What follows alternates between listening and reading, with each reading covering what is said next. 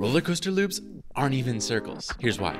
The first roller coaster loop happened in 1842. It was in Europe and they called it the centrifugal railway. But here's the thing, people hated them. Then in 1895, it came over the pond to Coney Island, New York. Everyone hated it there too. So why is that? Because they were circles, and circles suck. Say you're flying down, all of a sudden a loop comes out of nowhere. Your body wants to go straight, your head, your vertebrae, everything's going straight. Out of nowhere, it goes straight up. This means in a circle, you hit 14 G's. If you've seen Top Gun Maverick, they're bitching about 9 G's. So you slam 14 G's, then 9, then back down to 14, just to go through the ride. Plus, circle loops didn't make money because you could only get 4 people on a ride and run them like every 5 minutes. So you had more people watching than actually on it. But then in 1959, Disney came up with the teardrop loop. And this loop makes it so your maximum G's only 4.9.